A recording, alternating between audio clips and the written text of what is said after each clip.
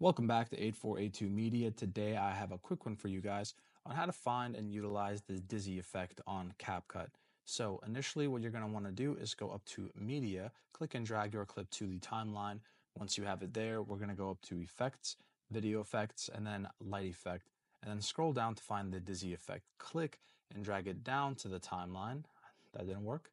And now we're going to elongate it to fit the entirety of the clip. And now with the effect being highlighted, we're going to go to the Special Effects tab, and we can mess with the atmosphere of the effect right here. And we can see what it does. We can mess with the color of the effect, the filter, the size, the speed, and the texture. So let's check it out. Damn. It looks like I'm about to transform into a Dragon Ball Z character, right? Look at those rainbows. I love it. Well, guys, if this was helpful in any way, please leave a like down below. If you have any questions, comment down below. Thank you guys for watching and have a great day.